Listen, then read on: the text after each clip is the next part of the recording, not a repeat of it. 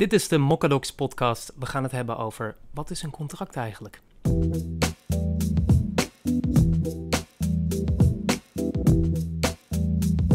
Welkom, leuk dat je luistert of kijkt naar de Mochadocs podcast. We gaan deze aflevering helemaal terug naar de basis. Wat is een contract? Wat is het managen van een contract? En ik ben Bram van Montfoort, copywriter bij Mochadocs.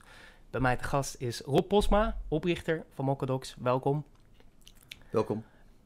We gaan het heel veel afleveringen nog hebben over contracten managen en allerlei ingewikkelde dingen die daarmee te maken hebben. Maar ik dacht, laten we eerst helemaal teruggaan naar de basis. Wat is een contract? Wat is managen? Laten we met het eerste beginnen. Wat is een contract eigenlijk? Ja, dat is denk ik de meest belangrijke vraag bij contractmanagement. Hè? Als je namelijk contracten wilt managen, zul je moeten weten wat contracten zijn. Het begint eigenlijk bij een afspraak die je met elkaar aangaat. Vaak is dat een overeenkomst, hè? Dus dat kun je mondeling aangaan met elkaar. Maar zodra je een overeenkomst aangaat mondeling met elkaar, dan zou je die schriftelijk kunnen vastleggen. En als je die schriftelijk vastlegt en je ondertekent dat beide, en het is juridisch gedekt, dus dat is rechtsgeldig, dan heb je eigenlijk een contract. Dus een contract is eigenlijk een getekende schriftelijke overeenkomst. Maar als ik opschrijf van ik ga dit doen en ik zet dat neer op een contract, dan valt er nog niet zoveel aan te managen, denk ik. Dus dat is afhankelijk van wat je met dit bedoelt. Als je namelijk dit gaat definiëren in bijvoorbeeld dat je voor een bepaalde datum iets moet gaan doen, bijvoorbeeld een contract opzeggen of een rapportage opleveren uit zo'n contract, dan is dat wel degelijk een onderdeel van een contract wat je zou willen gaan managen. Nou heb ik zelf persoonlijk als privépersoon, maar ook als ZZP'er, ik ben niet bezig met contracten managen en een contractmanagementprogramma. Maar er komt een moment waarop je daar misschien wel mee bezig moet gaan. Kun je uitleggen wanneer dat is? Ja, dat is niet zo makkelijk uitlegbaar, want het is ook afhankelijk wat voor beroep je hebt. Dus als je bijvoorbeeld een ZZP'er bent in de zorg, dan heb je waarschijnlijk 1 of 2 overeenkomsten met een andere partij.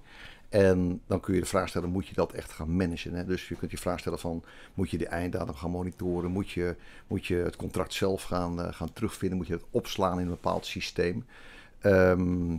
Dat is denk ik een segment waar je bij de vraag kunt stellen van, is überhaupt een contractmanagement systeem wel noodzakelijk? Zodra je in aanraking komt met veel getekende contracten, dus zodra je veel overeenkomsten moet aangaan, schriftelijke overeenkomsten, dan heb je dus veel contracten. En dan wordt de vraag van, ben je in staat om al die contracten te kunnen managen op bijvoorbeeld een einddatum of op de inhoud, of het kunnen terugvinden van die contracten.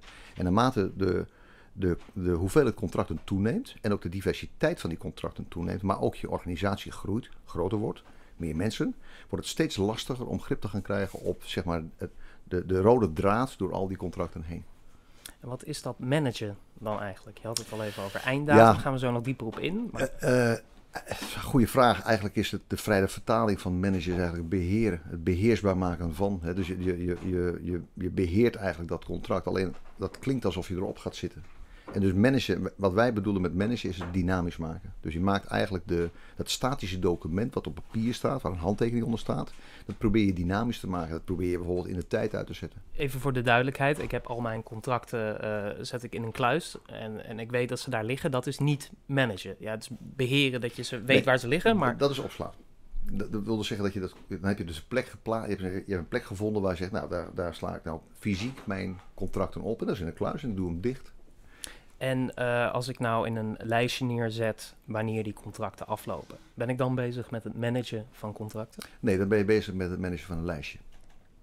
Dus als je het in een lijstje noteert, dan ben je eigenlijk bezig met het registreren daarvan. Dus je registreert dan, ik heb dit contract, ik heb dat contract en dit is de ingangsdatum, dit is de einddatum.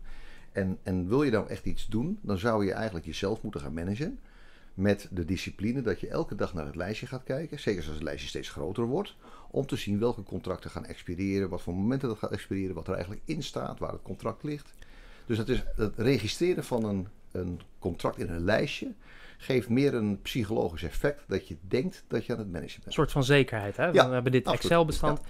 Toch is dat volgens mij wel zeker wat kleinere MKB'ers verstaan onder contractbeheer of contractmanagement. Ja, ik denk dat er wel meer mensen dat verstaan onder contractmanagement of contractbeheer. Maar je beheert eigenlijk niet zo heel veel. Je bent eigenlijk echt aan het registreren. Dus eigenlijk is het contractregistratie. Verder kom je niet als dat.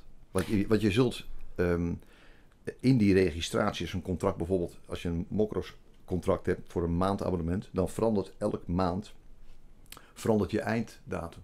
Dus als eind juni dat contract afloopt en je stopt het contract niet en het expireert en het gaat stilzwijgend worden verlengd naar juli, dan is eind juli de einddatum. En eind augustus. Dus als je dat in zo'n lijstje wil gaan bijhouden, zul je elke maand de einddatum moeten gaan wijzigen. Ja, daar heb je mensen die nog heel slim gaan programmeren in Excel of in hun Outlook met terugkerende afspraken. Dan loop je toch altijd tegen problemen aan. Daar gaan we het later nog over hebben, denk ik, in verdere podcasts. Nog even over die term, contract managen. Loop jij vaak bij klanten bij begripsverwarring aan? Of met andere partijen die het over beheren, managen, noem het maar op hebben? Ja, eigenlijk wel. Als je het internet opgaat en je tikt contract management definitie in, dan krijg je echt een enorme wildgroei aan definities. En dus je kunt je de vraag stellen van wat is nou de definitie van contractbeheer of contractmanagement? En wij hebben eigenlijk al in een vroeg stadium gezegd van hoe relevant is die definitie? Wat relevant is namelijk is dat als je een contract hebt, wat wil je daar nou eigenlijk uit managen? En als dat de einddatum is, of je wil hem alleen maar registreren, dan kan voor jou dat al contractmanagement zijn. Er is geen one size fits all. Er is geen stappenplan wat je ongeacht de branche waar je in werkt of hoe groot je bedrijf ook is, wat je op contractmanagement kan plakken. Nee. Dus wat we wel zien is dat er definities zijn van bepaalde professies, waarbij ze de definitie vormen richting hun professie.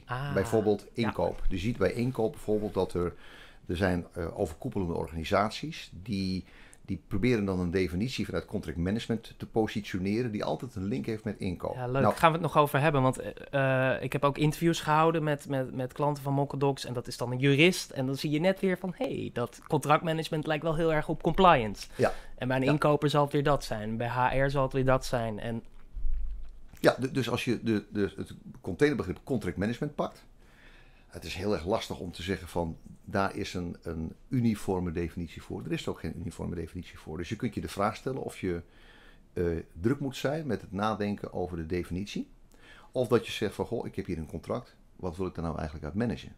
Want als je uit die hoek vertrekt, dan ben je eigenlijk bezig met het managen van het contract. Ja, dus samengevat contractmanagement. Eerst wil je weten van wat zijn mijn contracten, mijn getekende overeenkomsten die ik heb. Wat vind ik belangrijk om daaruit te managen? En ben je niet een professional in de zorg met 2 contracten, maar ben je een bedrijf met meerdere contracten, dan moet je misschien gaan nadenken over een contractmanagement systeem. Ja. Ik wil het in de volgende aflevering met je gaan hebben van waar is zo'n contract dan? Hoe manage je zo'n contract op einddatum? Hoe manage je een contract op inhoud? Maar dat is veel te veel om nu allemaal te gaan bespreken in deze aflevering nog.